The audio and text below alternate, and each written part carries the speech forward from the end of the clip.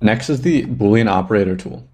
So this combines a number of features. So first is add. So what add allows you to do is first take your selected instance, selected entity, and then you hover over another entity, another segmentation, to copy it, or in this case, add. So I've added all these pixels in this segmentation.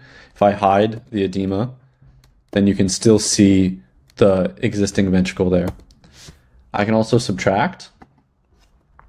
So now this takes the ventricle and subtracts that region. So it just removed that area I added because they do opposites.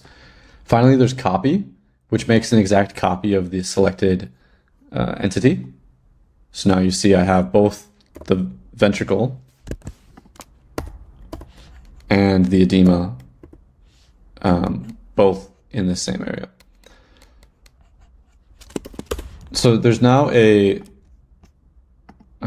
option to also do merge.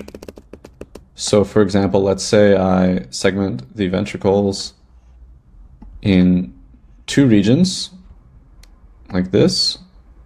Oops, want to create a new entity and now segment these. So now I can use the merge operator to select the other instance and merge that together. So now you can see it's actually one instance, and I'm safe to delete this other entity.